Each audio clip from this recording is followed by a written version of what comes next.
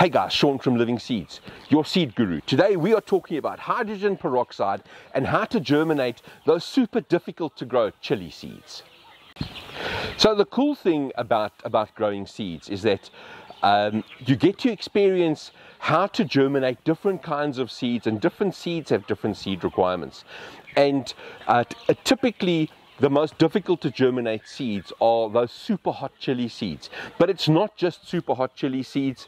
You can use hydrogen peroxide to germinate almost any seed. We especially use hydrogen peroxide when we are trying to germinate seeds that are very old. So if we get someone that actually brings us a whole lot of very, very old seeds that they unearthed in their grandfather or grandmother's seed collection, and they are 10, 15, 20 years old, we'll actually use hydrogen peroxide to help stimulate the germination of those seeds. And I'm going to run through and explain why hydrogen peroxide works. The most important thing is to understand is what this actual seed requires when it germinates. So when you look at a seed, typically seed moisture content is anywhere between 3 and 7%. 5% is basically quite a good seed moisture content. And what happens is when you put the seed into water, a whole lot of processes start happening. And the process of the seed absorbing water, that process, the name for it is called imbibition, and it's imbibing. Like we would imbibe some water, or we'd imbibe some other kind of fluid. The seed is imbibing water and it's imbibition. And that process kickstarts a whole lot of processes inside the actual seed. So when we drill down into the seed, all of the cells inside the seed need to hydrate with water, and it needs to kick off a whole lot of processes that are working inside that seed. So when you look at a seed, or the cell of a seed, inside the cell there's a whole lot of little, and they're actually called organelles. So you've got mitochondria, you've got the nucleus, you've got the endoplasmic reticulum, you've got Golgi apparatus. You have all of these fantastic little things inside the cell, and they need to start communicating with each other. And there's a number of chemicals that are used for the communication process, and that communication process is called cellular crosstalk. And take a guess what one of the chemicals is that is used for cellular crosstalk. So yes, hydrogen peroxide, there's nitric oxide, there's a number of chemicals that are used for cellular crosstalk. However, hydrogen peroxide, the seed itself produces hydrogen peroxide, and the hydrogen the hydrogen peroxide initiates the cellular crosstalk. So the nucleus tells the mitochondria to start working. The mitochondria has a chat to the endoplasmic reticulum, the Golgi app, and all of these little organelles start speaking to each other, and they speak to each other with hydrogen peroxide.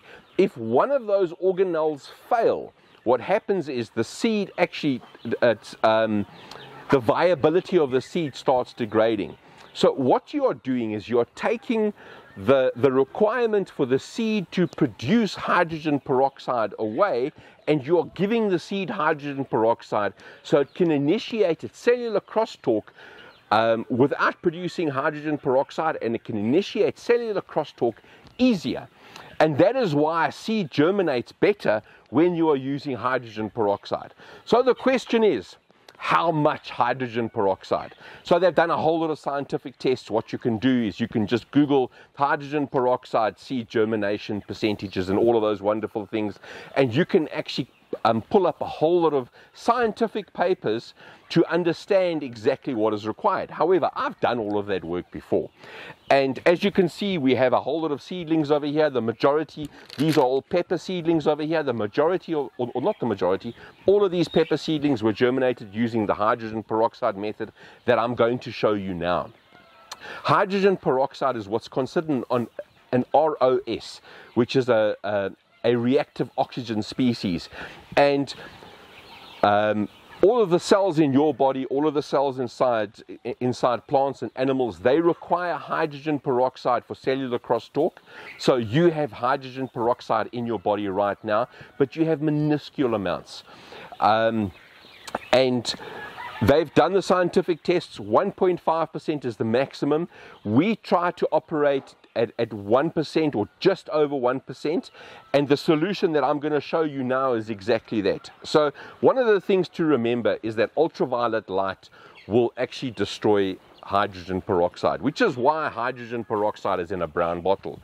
We mix it up into one of these Betex bottles over here, and it's quite cool because we can open up this side over here and we can squeeze out the exact amount of 1% hydrogen peroxide solution that we require. We actually mark the bottle. You'll see but both sides of this bottle is marked. So it's marked at 1% hydrogen peroxide, and we will only use this for about a week, and then we will replace it because the hydrogen peroxide inside here has actually been destroyed by ultraviolet light.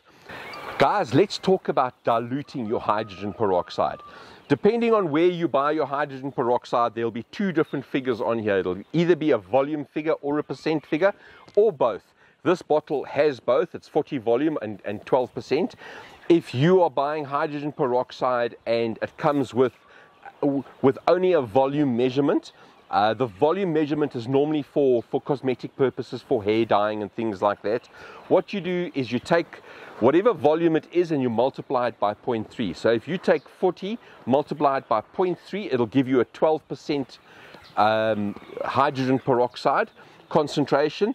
And we want to work with a percentage concentration because it's just a lot easier for us. So this is a 12% solution. We will take a liter of water, our liter of water into the Betex bottle. We'll put 100 mils of hydrogen peroxide inside here, and that'll dilute it to just over 1% solution. I like to stick on the lower end. So scientifically, between 1% and 1.5%, that is the sweet spot for hydrogen peroxide for seed germination. I'm on the lower end, so I'm just over 1% with this mixture over here. If you can get 3% solution, you do the exact same thing. It's 100 mils of 3%, you add 200 mils of water, you're at your 1% solution, which is exactly at the sweet spot for seed germination. The cool thing about hydrogen peroxide, and I explained the cellular crosstalk to you earlier, the cellular crosstalk is absolutely essential to get the seed to germinate correctly.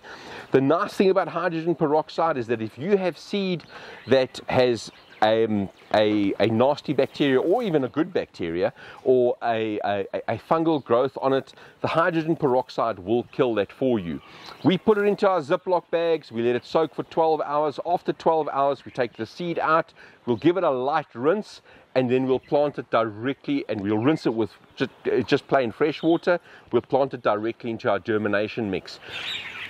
If you found any value in this video, can I ask you guys to please like the video, subscribe. It ensures that the YouTube algorithm pushes the Living Seeds farm content directly to you. Thank you.